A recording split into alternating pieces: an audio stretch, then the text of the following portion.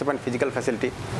And right understanding essentially means to understand harmony at all levels of living, starting from human being to the entire existence. Now extending that, we are able to see that when I am able to contemplate on the right feeling in relationship, I am able to ensure justice in the relationship, isn't it?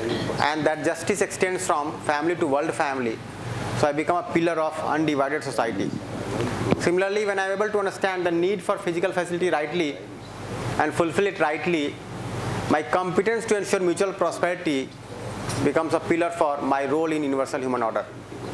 So each one of us has this potential. It's only that unknowingly we are only working for physical facility. That's why we are not able to utilize this kind of potential. So this kind of transformation is required from education, where education is presently only focused on physical facilities. We need to move to this completeness. Then we started discussing harmony. So we said that essentially this whole thing is a process of self-exploration, taking everything as a proposal, and this is something that we have been doing for the past 2 days. See, from our side we are not saying that this is it, nothing like that. It is only a proposal. We are co-explorers in the process.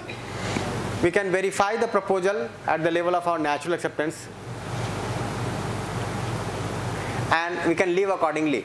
So many examples and cases that were cited shows how we are trying to live accordingly, how we are trying to relate to what is happening in and around us. So in this gradual process of verifying within and living accordingly, it gets validated. And then I come to see that yes, this is it. I am able to see the self as it is, the body as it is, the relationship as it is.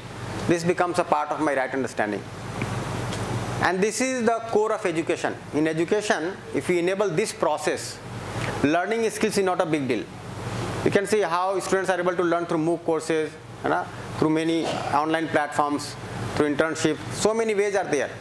Essentially, we have to ensure this in education. If this comes to the core, comes to the foundation of education, then rest of the things will be taken care of. Managing attendance, managing discipline, managing a kind of ecosystem for education in the institution is not a big deal. It can be taken care of once this becomes the core of education.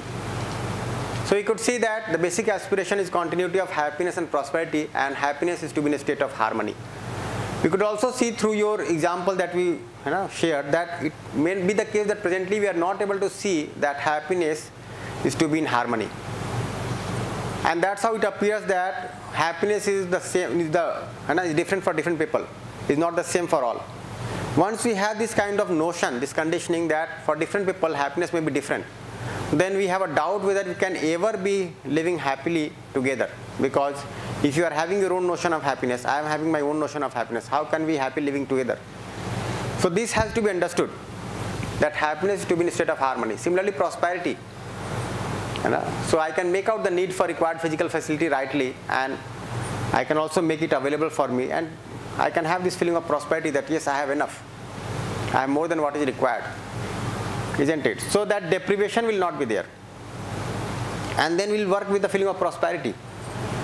We talked about the harmony in the human being, and then we could see that human being, if we go to understand, we have to understand two realities, self and body.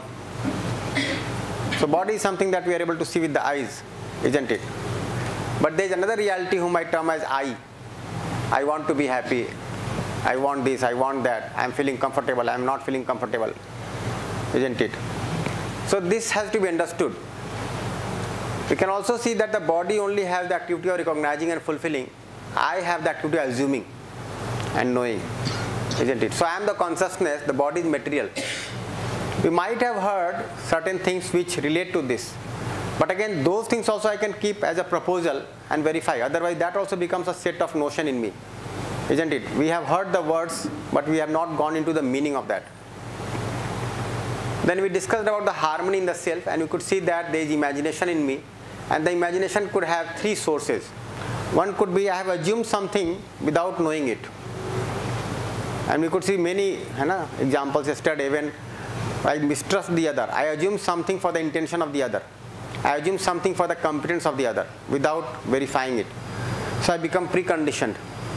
Similarly, the body is there, I get sensation from the body, but if I try to associate happiness to that sensation, it cannot be continuous, it cannot be definite also. So here I become enslaved because there is neither definiteness nor continuity, and there is dependence on outside. This body is also outside me, isn't it? And here also I am dependent on something outside because something from outside is getting poured inside without verification. So that is also an enslavement. But when I am able to refer to this natural acceptance in me, the innate source in me, I always get the genuine answer, and I am able to know the things as they are. So this has to be enabled. But presently it could be the case that we are largely preconditioned or dictated by sensation. Only partly we are living by our natural acceptance, isn't it? But essentially we need to work for this. We need to be completely guided by right understanding, isn't it?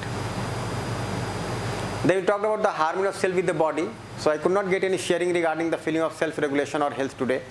So maybe if you could make out certain things by the discussion yesterday, could you see some shift in your feeling of self-regulation toward the body with the discussion that we had yesterday? Can we see that we are now more responsible toward the body in terms of nurturing the body, protecting the body, isn't it? So you can see that there are only 3 particular purposes for physical facilities. So I require food for nurturing, I require clothes and shelter for protection, I require instruments for right utilization of the body. There is no 4th purpose. If there is anything which I am consuming or I am having which is not serving any of the purposes, maybe I do not need it. And we see that we might be spending so much on certain things we do not need at all, isn't it? I will not list them, but still you can see we purchase and sell paintings for crores of rupees. Whether it is for nurturing the body, protecting the body, or rightly utilizing the body. Is it depicting harmony? So we might be having so many desires, hobbies and things like that, which is not serving any of the purposes in terms of physical facility, isn't it? So you can see that these are limited in quantity which I require. Now with this clarity also, initially we said that the need for physical facility is limited. Now we can very particularly see why it is limited. Because for nurturing, food is limited. In fact, you see that it's not essentially food that I require nurturing of the body. The nurturing of the body could be with food, could be also without food. So if we eat continuously, it will spoil the body, worsen the body. So that's how we eat only a few times in the day. We also sometimes go without food in a year to nurture the body, isn't it? Now generally when we compare with others, we might be comparing in terms of money. But essentially money is for food and food is for nurturing, and we have to see whether body is being nurtured or not. So a person living in a hut might be nurturing the body better than a person who is eating in a 5-star hotel, isn't it? Quite possible.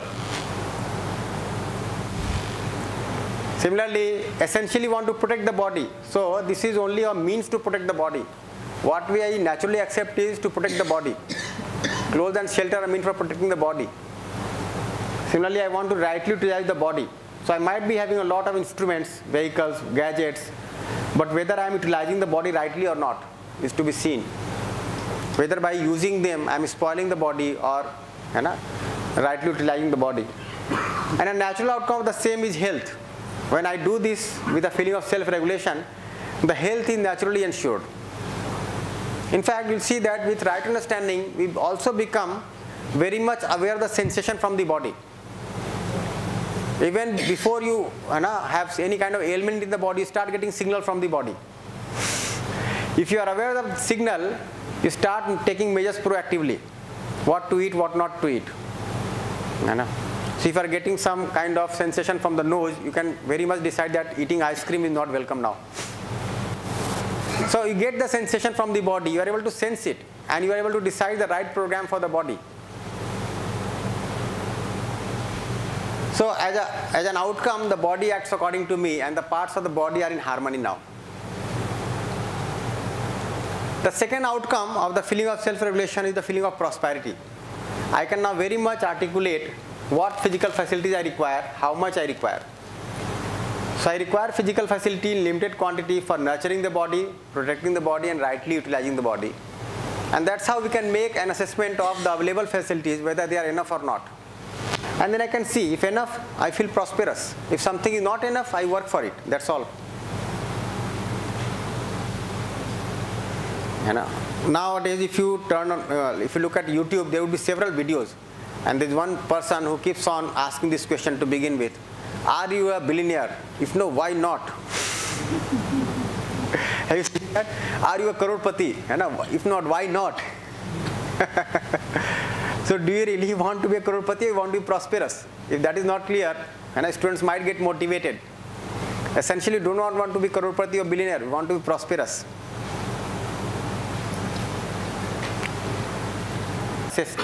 And then you can see that if I have the feeling of prosperity, I think of right utilization, I think of nurturing the other. If I feel deprived, I feel of accumulating, I feel like exploiting the other. And with this I can make the right program for my body. This is something also that we can take care of, for the students also. Can we have some program where the students can be guided for right intake, right routine, right labor? In fact, in IIIT Hyderabad, it was thought that why not, the messes were there in the hostels, but it was thought that the food in the mess is not so good for health.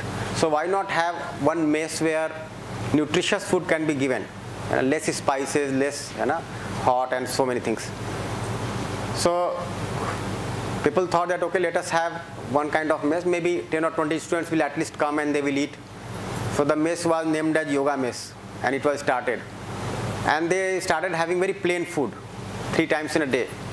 And gradually it was found that many students left their mess in the hostels and started eating there. They had to sit on the floor, they had to take this plain food, they have to wash their own utensils, and the students started utilizing this. In the hostels, we are not giving this option. They have to eat the same food that is served, which may not be very nutritious for the body. Can we have any such kind of mess or place to eat here in the campus where the students can get this kind of food, which is the right intake for the body? Can we have a place where the students can go and do some they can exercise some postures and regulate the breathing? We can have such place. We are not giving that opportunity also in the campus. If a person wants to do some yoga maybe in the morning, do we have some place where one can comfortably come and do? We are not giving those avenues also for the student. So you have to think in these terms. If the student wants to work, do some labor, if there any opportunity. Presently this summer, one course was offered in IIT Kanpur, and one professor, Dr. Veena, offered this course.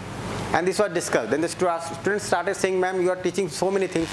If I want to do some physical work, do I have any opportunity? Can I do gardening for the institution? And can I wash the utensils in the mess myself? There is no opportunity. The set rules do not give you opportunity. So can we also open such kinds of opportunities for the students? They can take the right intake, they can have the right upkeep of the body, a good lifestyle, isn't it? They can have the choice to do physical labor.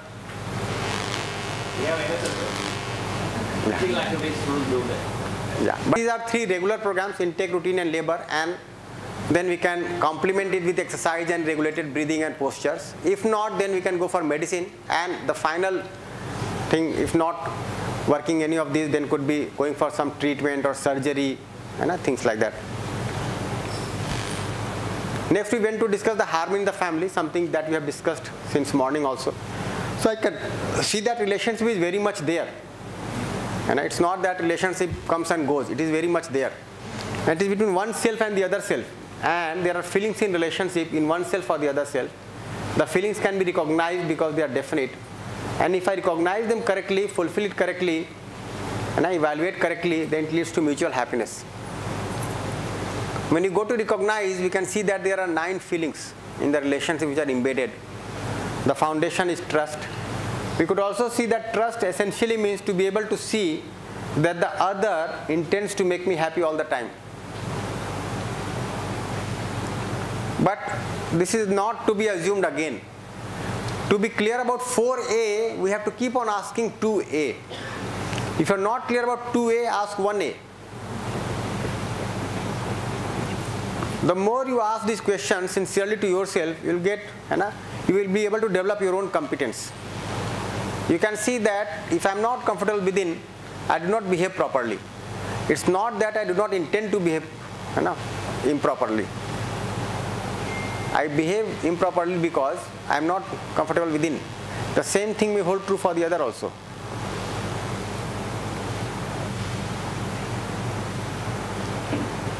One student cited one situation that he went to the mess in the morning and he had a very close friend. So when he was going to the mess, he met him on the door.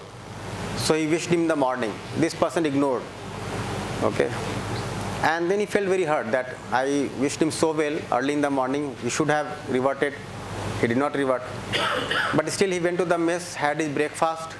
But the whole day this thing was churning inside him that I consider him to be a very close friend and he ignored me like that. In the evening he met him on one tea shop in the campus. So he went and again said hello and said that in the morning I used to so well, you simply ignored me.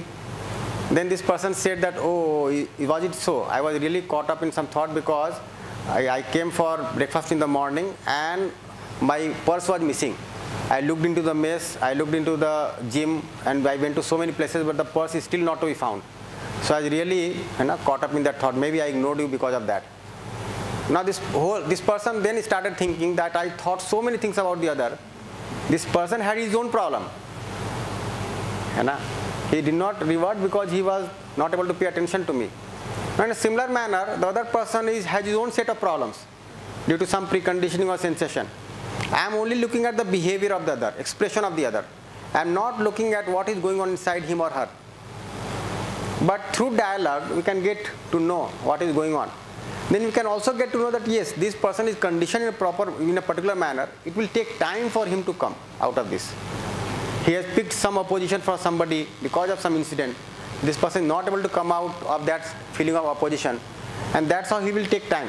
In the family also, maybe with the spouse, with the children, with the in-laws, we may be able to see that yes, they are conditioned in a particular manner.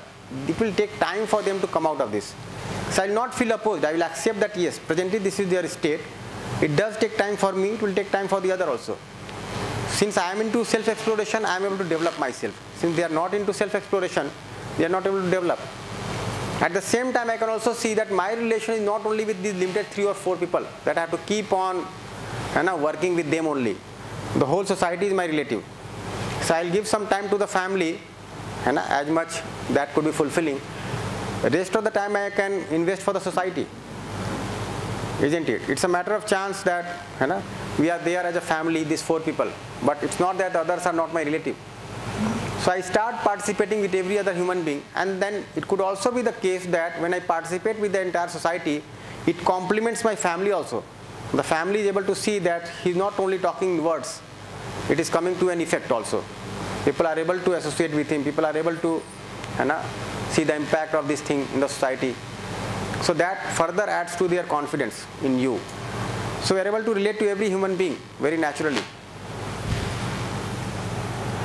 Same. Now next we talked about respect, and we said that respect is right evaluation, isn't it? So when I go to rightly evaluate, I can see that the purpose, program and potential is the same in every human being. Purpose means the natural acceptance. Program means the program to be in harmony. And potential means the activity of desire, thought, expectation, which are very much there in me and the other also. I have imagination, you also have imagination. Here also if you see, all of us are sitting here. All of us have this faculty of imagination. But it may be the case that somebody is paying attention here, somebody is thinking about the department, somebody is thinking about the family. So one may not grasp the content the same way as other is grasping. So the potential is there, but the attention is somewhere else. It's only the case. Many times we say that there is something called takeoff. So the content is here. You listen to the content, you try to relate to something and then take off. And then you find the whole hall laughing, you land back. Something has been said. So keep on taking off. So the competence may be varying, and the program that emerges out of it is to complement each other in terms of developing the competence. So the natural outcome of the feeling of respect is complementarity. We could see that there could be a variation in the level of competence of one and others. So here am I, here self I, self J, self K to denote every other human being. So in a society, in an organization, there could be various levels of competence, isn't it? Develop the competence of myself as well as the others, and I can accept the other also being competent if the other has competence. The basic aspiration is continuity of happiness, and that is to achieve excellence. Excellence is to be able to understand the harmony at all levels and live accordingly. So I can see that trust and respect is there for all. Everybody's intention is sound, purpose is the same, program is the same, potential is the same. I have reverence for those who have achieved excellence, glory for those who have made effort for excellence, and gratitude for those who have made effort for my excellence. Isn't it? With this, we are able to understand the feeling of love. When I have these feelings in me, then I am able to relate to every other human being as a self. I am able to see my complementarity with every other human being. That is the feeling of love. So love is the feeling of being related to all. This is the completeness of feeling in relationship. It all starts with identifying that one is related to the other human being. It is affection. It gradually expands to the feeling of being related to all human beings, and then to all, each and every unit in the nature, isn't it? So gradually I am able to relate to plants, animals, soil, air, water. I am able to see my relationship with each and everything that exists. And this is expressed in the form of kindness, beneficence, compassion. We will talk about this when we have the full workshop. So this is the foundation of undivided society. There is no division in me any further for any human being. Whatever be the kind of body, whatever be the kind of conditioning, whatever be the kind of background, okay, the culture, the civilization, ultimately I am able to see my relation with every other self. So within me I am undivided now. I have no divisions in me. With this, when I am able to have these feelings contemplated in me, I am able to ensure justice in the relationship. And justice is recognition, fulfillment, and evaluation of human-human relationship, leading to mutual happiness. So I am able to see the feelings as they are. I am able to recognize them rightly. I am able to ensure the feeling within. So I fulfill within, I fulfill with the other. And then the evaluation takes place. Now in every interaction, I evaluate myself, I evaluate the other. The other evaluates oneself, the other evaluates me. When all the evaluations are right, then only it leads to mutual happiness. So ensuring mutual happiness is a responsibility, isn't it? If you try to see whether you are able to ensure justice in any relationship every time, it's a big thing to achieve. Because most of the time we are not able to ensure mutual happiness in our relationship. With our close family members, close friends, we might be hurting others, we might be somehow making them unhappy. So the justice is not being ensured. So this competence to live with justice helps me accept the whole world as a family, which leads to undivided society. Yeah. So we discussed this much.